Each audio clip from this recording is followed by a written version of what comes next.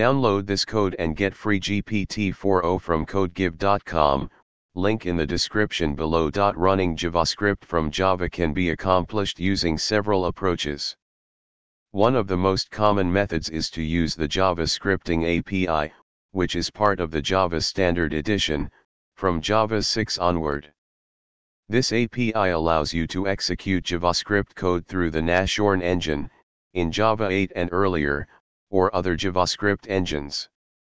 Here's a step-by-step tutorial on how to run JavaScript from Java using the JavaScripting API.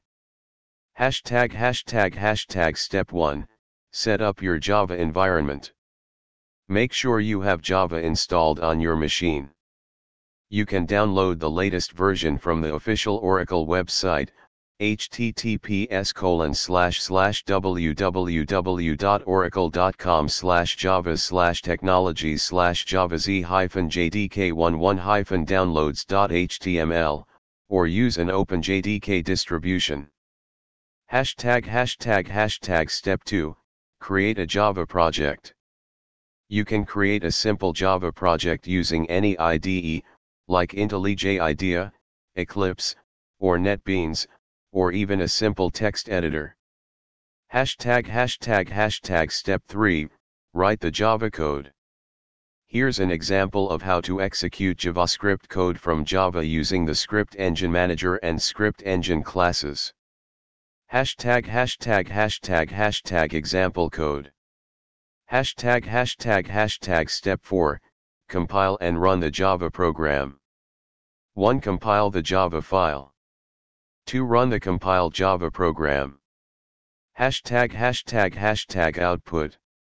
When you run the program, you should see the following output. Explanation of the code. Script Engine Manager. This class manages different script engines. We create an instance of it to retrieve the JavaScript engine. Script Engine.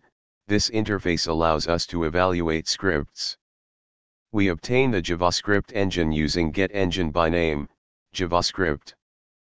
Eval, method. This method evaluates the JavaScript code passed as a string. In the example, we define a simple JavaScript function that takes a name and returns a greeting. Error handling.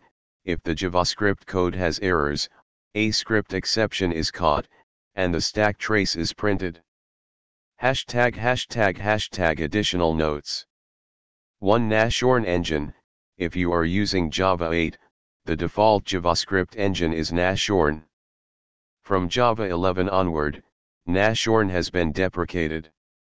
You may need to use other engines like GraalVM or Rhino if you are using a later version. 2. JavaScript interoperability. You can pass Java objects to JavaScript and manipulate them. You can also call Java methods from JavaScript. 3. Security considerations. Be cautious when executing JavaScript code from untrusted sources, as it can pose security risks. By following these steps, you can easily integrate JavaScript execution in your Java applications. This capability is particularly useful for applications that require dynamic scripting or require leveraging existing JavaScript libraries.